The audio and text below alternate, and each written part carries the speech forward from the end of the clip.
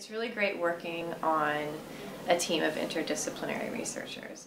And all the different meetings, you get to see different viewpoints and different approaches to a similar research problem or research question. They're a really inspired and motivated group of people. Not only do I learn from them, but I'm motivated by their productivity and their passion for what they do. So one of the great parts about it was just sort of the team meetings we had where we talked about issues around autism, where we brainstormed things, where we thought up research questions or thought up additional experiments we could add to look at those research questions or developed hypotheses. It's been a really great experience for me working with this lab and on that project. It's something I really believe can make a huge difference in the field, both clinically and in research.